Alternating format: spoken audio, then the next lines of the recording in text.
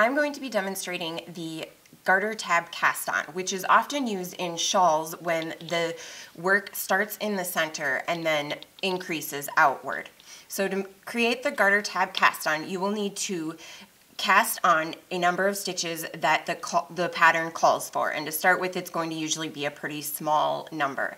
I have used the provisional cast on, and I will include a link below on my tutorial for how to do the provisional cast on. I've also seen it done that you can do the garter tab cast on by starting with a long tail cast on rather than the provisional cast on, and there's a slight difference in the way it looks, and I will show that to you in the end of this tutorial.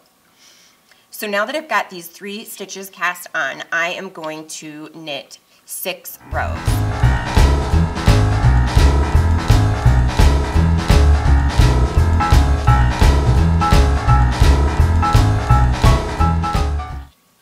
Okay, I have knit my 6 rows, and the reason that I've knit 6 rows is because I will be picking up 3 stitches along the side, and we will be picking those up in between these little garter ridges.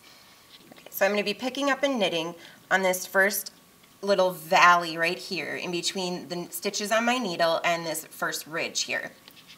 So pick up and knit that one, and then I'm going to pick up another one in between these 2 ridges, so that's my second stitch. And now I'm going to pick up my third stitch in between the last 2 ridges there. Picking up and knitting that one. There we go. And now I'm going to carefully remove the scrap yarn that was used for my provisional cast on.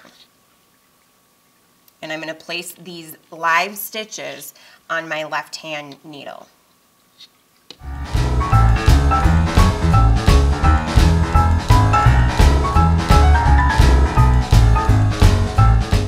Okay, so now I have removed the scrap yarn and I have 3 live stitches on my left hand needle, and I'm going to knit those.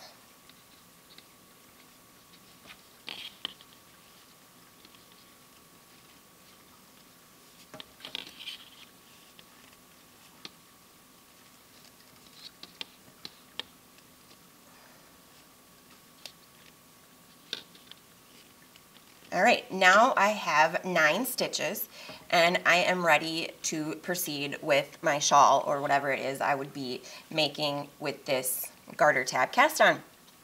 So as I mentioned, I have also seen the garter tab cast on demonstrated using the long tail cast on, and then when you're picking up and knitting your stitches along the side, you would continue to pick up and knit your bottom stitches rather than having live stitches to knit. Now the long tail cast on method does have a slight difference in look than the provisional cast on. So this is my swatch using the provisional cast on method, and you can see it's just a nice smooth garter ridge right there. The tail does kind of come out in the middle, but that could be weaved in through the back anyways. And this is the long tail cast on method. You can see that there's kind of a little bit of a messier bump or messier ridges there as compared to the provisional cast on method. But if you don't mind, I mean it is barely noticeable, and you'd have to look at it very, very closely. So if you don't mind that extra little bump and you would rather do the long tail cast on method than the provisional cast on method, then feel free to do it that way instead. Thank you for watching my tutorial on the garter tab cast on. Hope you enjoyed it. Now go forth and knit confidently.